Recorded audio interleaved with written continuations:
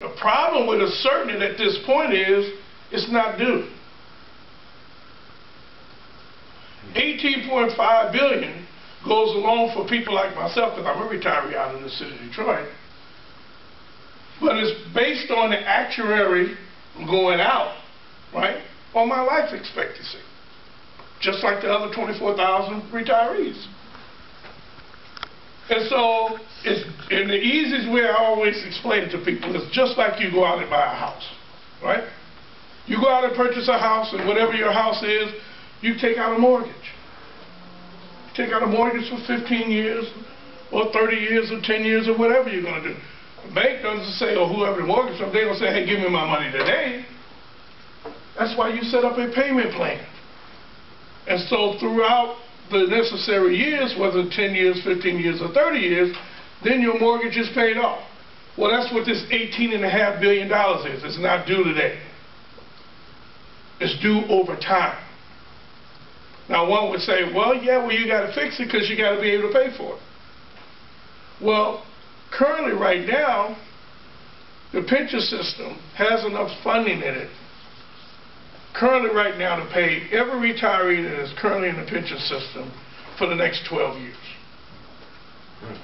Now, why you won't have any money, reverts back to what I told you earlier. What they're doing is that they're selling off the assets. When you sell off the assets, who's coming in and doing the work? Outsiders. So they lay off the employees, they bring in a private company, and you got it.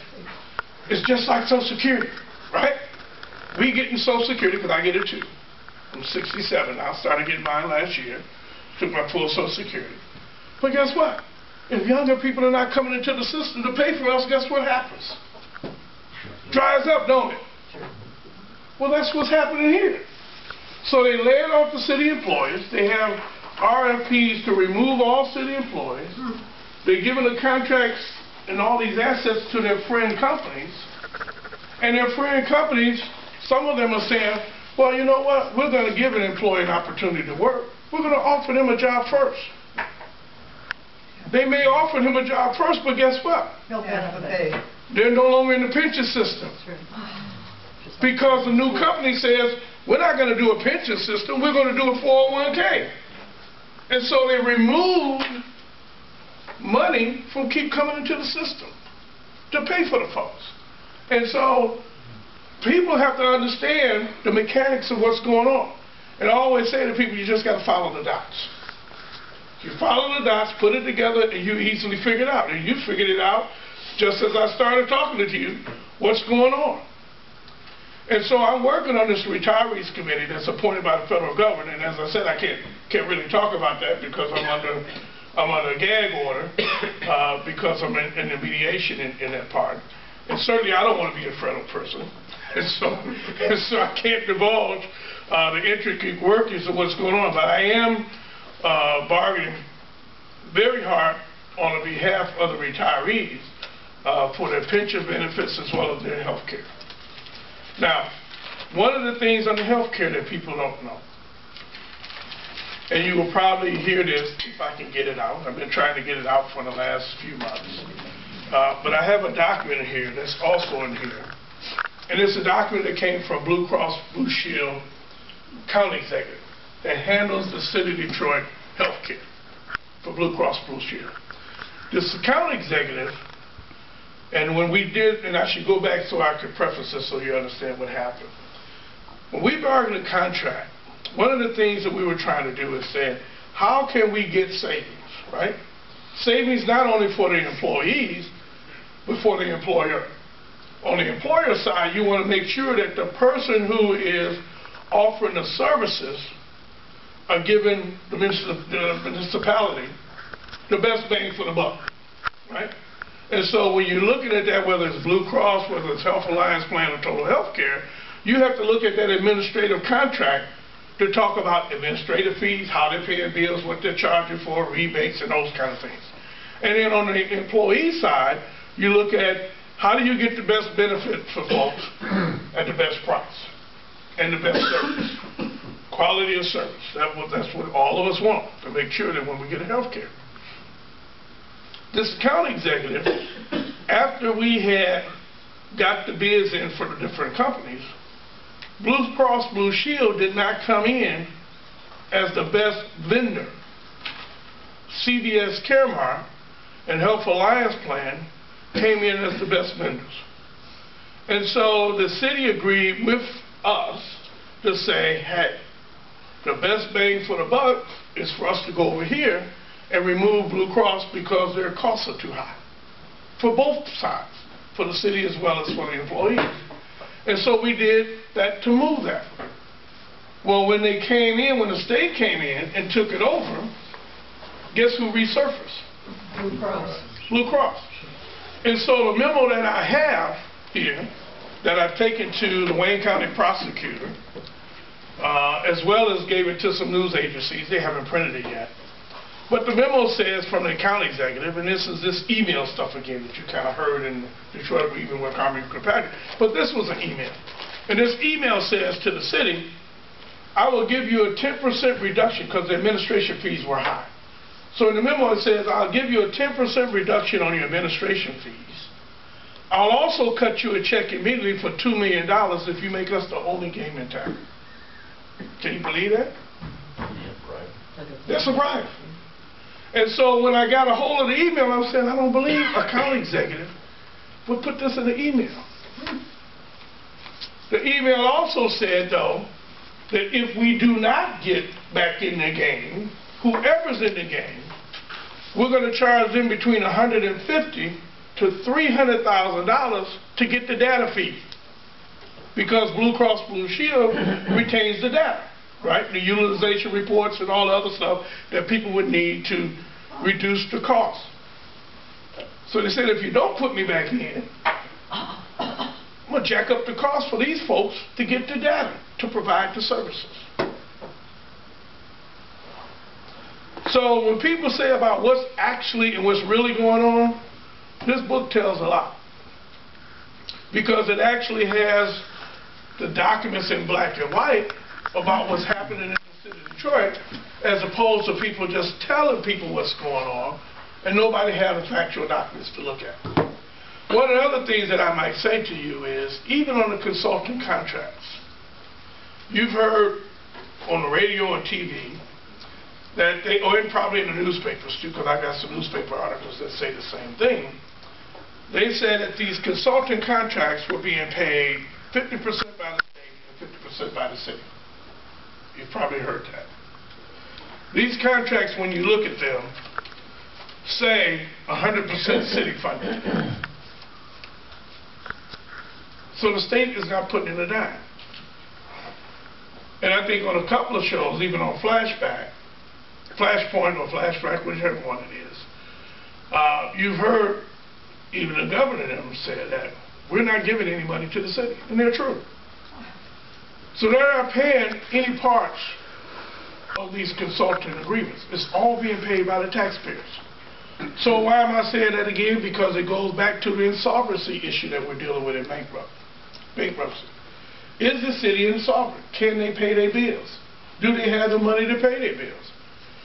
That's only one point that shows you that they can.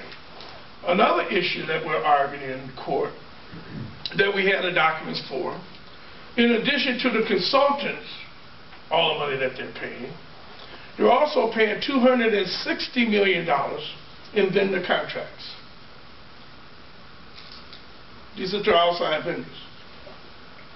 And then in addition to that, we've had city employees in almost every department that have been working overtime since February of this year. So what it says is that if in fact employees can continue to work overtime and they're being paid, it comes back to the insolvency issue. How is the city insolvent? And so money is flowing. Money is flowing. And there's been multiple times, and I've counted at least 6, and I think I got the articles in here too, and if it's not, I have another book. It's just like this. That I have the newspaper clippings and stuff that they were putting out in here. But on 6 different occasions, they said the city was going to go broke, or bankrupt if something didn't happen. So let me give you an example of that, and that shows you again where money is. The city floated a $137 million bond at one point. State Treasurer then, Andy Dillon, who's no longer the State Treasurer, says, I'm going to be the keeper of the money because I don't know, you don't know how to run this money. So I'm going to be the keeper of the money. But two of the things that he did needs to be taken a closer look at. And this is some other stuff that I moved to the prosecutor. Number one, Andy Dillon said to the city council at the time, if you don't extend the contract of Ernst & Young, I'm not going to release $10 million. And there was a big fiasco about that. That lasted for about a week. And then finally the city council said, okay, we're going to give the contract extended to Ernst & Young for another year. And then Andy Dillon released $10 million. That's what they call a no-bid contract, right? Mm-hmm. I'm telling you, unless you give it to him, I'm not going to give you any money. It's a no-bid contract. The second instance came when he said, for me to release $20 million, you got to hire the law firm of Miller Canfield. That went on for about a 2-week fight. Finally, the council gave in and said, hey, we need our money. All right, we're going to hire the company you want us to hire. And so they hired Miller Canfield. He released $20 million. What's the significance about that? It's a bribe. It's a bribe. And we had somebody else that's in jail right now for 28 years because guess what they did? A no-bid contract with Central in the water department. So I'm saying those things have got to be looked at for people to deal with the magnitude of what's going on in the city of Detroit. And so as I go around, the reason why I carry this book and the reason why I have another one in my car is because when I talk to people, a lot of times people will say, I don't believe that guy. He's just talking a bunch of crap and he's just trying to fill our head with stuff. But here's the actual documents that people can see that are signed. These are paid invoices that I also have in here that are signed by the emergency manager, Mr. Orr, that shows the invoices that he's paying out. It shows the overages that I just talked about in some of these with these advisory fees, where some of these contracts said that they're supposed to be paid $162,000 every other week. But when you look at the invoices, and I'll just give you one just for instance, just to show you. This year alone, this is the one invoice, and this is from Miller Buckfire. In Miller Buckfire, in February they were paid $291,600. March they were paid $162,000, April $162,000, May $162,000, June $162,000.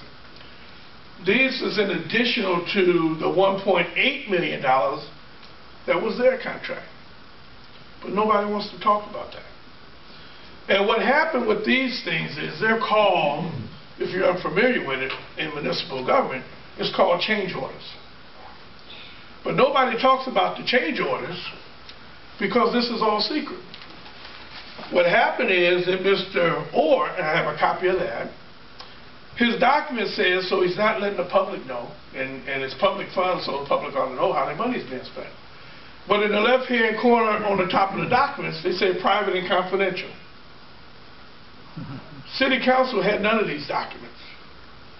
I was able to get them through a good source, and I provided them to the City Council so they could see it. And then they raised the issue at City Council to find out why they're not getting these documents. Even though the emergency manager's in charge, they're still supposed to be getting copies of these documents. But they're not.